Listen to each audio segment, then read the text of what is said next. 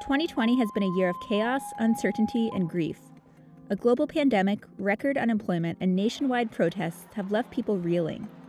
Through it all, though, there's been TikTok, providing moments of levity and new dance crazes interspersed with more serious commentary on the issues that we face. TikTok, it's like the party you want to be at the moment. You'll see hair tutorials, cooking tutorials. People can create challenges, they can create duets, they can interact, they can engage. TikTok is the most downloaded app of 2020. Since its global release less than 2 years ago, TikTok and its Chinese counterpart, Douyin, have amassed 800 million monthly active users, more than Reddit, Snapchat, or Twitter. Its parent company, ByteDance, is the most valuable startup in the world. Its reach might surprise you, unless you're a member of Gen Z or the parent of one. But as millions scramble for connection amidst quarantines, more and more users of all ages are hopping aboard. We're all just kind of going through the same thing together, and we happen to be documenting it all through TikTok. It's not all rosy, though. The Chinese-owned app faces a slew of regulatory hurdles, privacy concerns, and allegations of censorship. Amidst these struggles, it's brought in a new CEO. This guy is Kevin Mayer, Formerly the head of streaming at Disney. That's basically what Kevin Mayer's first priority needs to be, is to make sure that Americans trust TikTok. In the long run, that may prove complicated. But in the short term, it hasn't prevented tens of thousands of new users from signing up.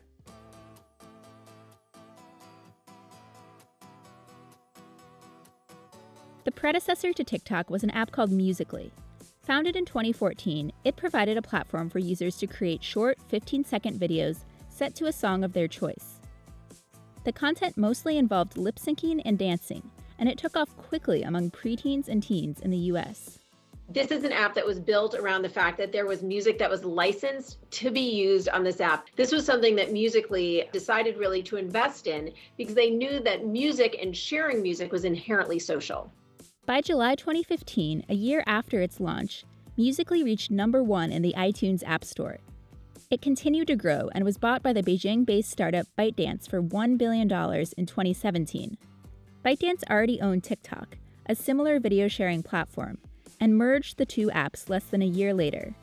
Now, TikTok's main office is in Los Angeles, California. They're essentially an American startup that is subsidized by a successful Chinese tech company. As the app has grown, it's given rise to a whole new pack of social media celebrities. Content is public by default on TikTok, and the algorithm that determines what appears on a user's homepage gives every creator the chance to put their video in front of millions. Really what we saw was a different style of humor. It wasn't the sketches that you saw on Vine, and it wasn't longer form YouTube videos. It was meme culture, or like the general public's take on a meme. What I enjoyed about it is there was some deeper humor in there if you were paying attention to the trends that were happening. On TikTok, King uses creative video editing to make it look like he's performing magic tricks, a skill which has earned him over 44 million followers, the second most on the app as of June 2020. But at 30, King represents the rare millennial that's broken into TikTok's top ranks. Many of the most followed users are in their teens, and lip-syncing and dancing remain wildly popular. So I originally started when I was 14 years old, and so I started using my facial expressions and hand motions to make these like larger-than-life lip-sync videos. And as I grew up, I think the app also grew up. Now there's so much more that you can do. While Martin has found her niche with dancing and lifestyle content, she says there's something out there for everyone. There's like creators who are huge when it comes to comedy. Some still do lip syncing, some cooking videos, tutorials. You can do whatever you want as long as it's fun, it's quick, and it catches people's eye. Stay-at-home orders have propelled the app's rapid growth in the United States. So between October and March, according to research from ComScore, its unique visitors has grown from 27 million to 52 million, so doubled in the past 5 months. And within that time period, just in March alone, according to ComScore, TikTok added 12 million new unique visitors. People in the US on TikTok spent more time on TikTok than Instagram users spent on Instagram or Snapchat users spent on Snapchat in the month of March. That's a big deal, since Snap and Instagram are two of the app's main competitors. They're all extremely popular among young users, But in the US at least, TikTok still has some catching up to do. We estimate that this year TikTok will have 45 million users, but Instagram we're estimating will have over 110 million and Snapchat will have 85 million users. But TikTok is also huge abroad, especially in India and China. In China, it operates as a technically separate but very similar app called Douyin. And in the first quarter of 2020, TikTok and Douyin were downloaded 315 million times globally, a 68% increase over the previous year. In April, the company reached 2 billion overall downloads. India is by far the app's largest market when it comes to downloads, accounting for 30.3% of the total. But China is definitely the largest from a revenue standpoint, accounting for about 72% of total spending on the app. The US is third in terms of downloads and second in terms of revenue, and its influence continues to grow. Viral dances and memes have propelled a number of songs to the top of the US charts, most famously Old Town Road in 2019.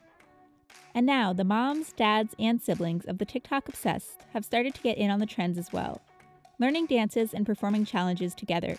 You're still laughing at them, but actually the fact that parents are getting on it, I mean, they needed that demo so badly to even make it to this level that they're at now.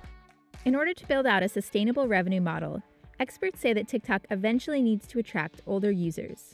Advertisers are going after broader demographics, and especially those with purchasing power. But TikTok is not under immediate pressure to make money just yet. Its parent company, ByteDance, is valued at over $100 billion and made $3 billion in revenue last year. That's because it owns a host of other, more profitable Chinese apps, most notably Douyin and a news aggregator called Toutiao. TikTok's revenue model is still very, very nascent. This is a company that has some advertising. We have some of the users starting to do sponsorships. But at the end of the day, this is a company with hundreds of millions of users here in the US that's still not making as much money as it could someday. Monetization aside, many say that CEO Kevin Mayer's first priority needs to be the regulatory and privacy concerns facing the app, which stem from its Chinese ownership as well as its popularity among children. You know, it's never been the case that so many Americans are putting so much of their visual data in the hands of a Chinese company. And as we know, the relationship between the Chinese government and Chinese corporations is a pretty tight one. While TikTok claims that all American users' data is stored within the US and is not subject to Chinese law, many security experts remain skeptical. Similar concerns exist in India, where data protection laws are weaker and thus citizens are more vulnerable. Regulators are going to be very weary of that separation. Where's the data held? What's the cross-pollination look like? A number of incidents over the years have provided ample reason for worry. An investigation by The Guardian last September revealed that TikTok moderators were instructed to censor videos related to Tiananmen Square and other content deemed sensitive by the Chinese government. While the company claimed that these guidelines had been phased out by the time of the investigation, it still helped spur the Federal Committee on Foreign Investment in the United States to open an ongoing review into ByteDance's acquisition of Musical.ly. It seems unlikely that ByteDance would be forced to divest itself of what was Musical.ly, now is TikTok. But I do think that this all speaks to the great amount of concern and oversight over this app that's gone from a tiny little thing to this huge powerhouse. Most recently, the app received criticism for what it said was a technical glitch, in which posts tagged with Black Lives Matter and George Floyd appeared to have 0 views, when they actually have over 2 billion. And in the past, both India and Indonesia have instituted brief bans on the app due to concerns over inappropriate content like violence and pornography. Lastly, there are ongoing issues regarding children's privacy. Users under 13 are technically not allowed on TikTok, but there's not much really preventing them from signing up. In February 2019, the company paid $5.7 million to the FTC to settle charges that it was illegally collecting children's personal information. This then prompted the UK to conduct their own investigation into the matter. While TikTok said it would make changes, in May 2020, a coalition of consumer groups filed a complaint stating that TikTok had not kept its promises. It's all undoubtedly a lot for Mayer to inherit, but given his background at Disney, some say he may be exactly the right person to address these concerns. So he is someone who has experience dealing with regulation, dealing with oversight, and especially dealing with online security issues, which are certainly front of mind for TikTok as they navigate their relationship with the FTC. If Mayer can secure the trust of U.S. consumers and investors, ByteDance could be well positioned for an IPO in the next year or two. Beyond that, experts say that TikTok's long-term prospects depend upon its ability to keep users engaged while building out a sustainable monetization strategy. YouTube could be seen as a model in the way that YouTube shares advertising revenue with its content creators. Mayer's background in streaming services also has both analysts and creators excited about what new forms of content may lie on the horizon. I have been begging TikTok to get into the streaming game. People have speculated that TikTok might get involved in original programming. To make TikTok sustainable, you're gonna have to do long-form content. I don't see a version where you make 60-second videos forever and it stays cool for another 2 to 3 years.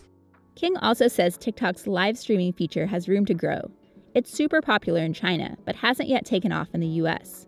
I think what's next for TikTok is how they figure out how to make money, how they figure out how to create a home for advertisers, and how they make sure that content creators themselves want to stick around and don't want to go jump off to whatever the next cool app is going to be.